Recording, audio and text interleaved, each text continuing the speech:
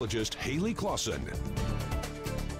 Our big weather story as we head into Tuesday is going to be the wind. Now, right now, our winds nice and light across the Coachella Valley. However, a high wind warning has been issued. This goes into effect at 1 a.m. tomorrow. So in those overnight hours, you'll begin to hear the winds strengthen, especially if you have a palm tree right up against your window. That's going to begin to be noticed. It says mainly to our west for San Bernardino, Riverside County Mountains, but it does include the San Gorgonio Pass. So while the strongest gusts will be to our west, we're talking for the peaks and the canyons, 60 to 70 miles per hour. Down here on the valley floor, we're going to be feeling our winds closer to that 25 to 30 mile per hour range. So again, through the rest of tonight, staying pleasant, very mild. Enjoy your time outside.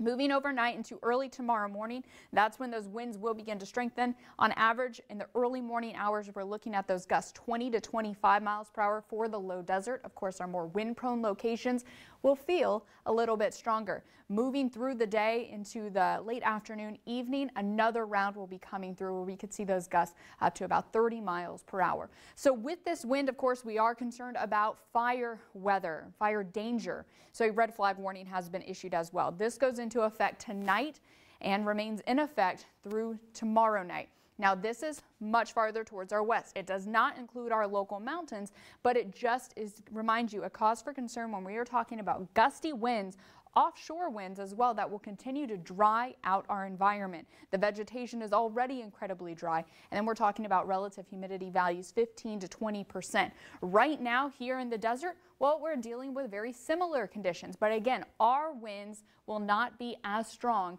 as the winds to our west, and that's why we are not under that red flag warning, but still we're feeling the dry conditions. All right, now let's talk about the chance for rain. Yes. That red flag warning is only in effect through tomorrow night because there's going to be an increase in moisture.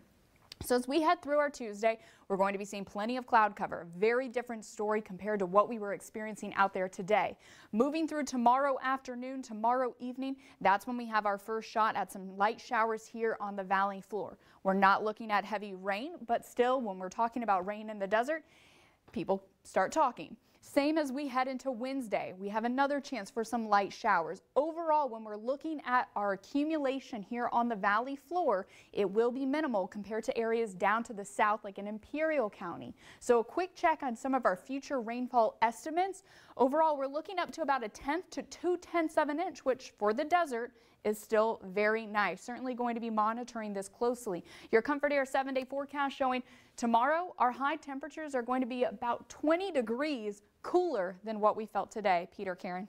Oh, what a difference. Yeah, we certainly need the rain. That we do. It's been a while, Haley. It'd be nice. A team of volunteers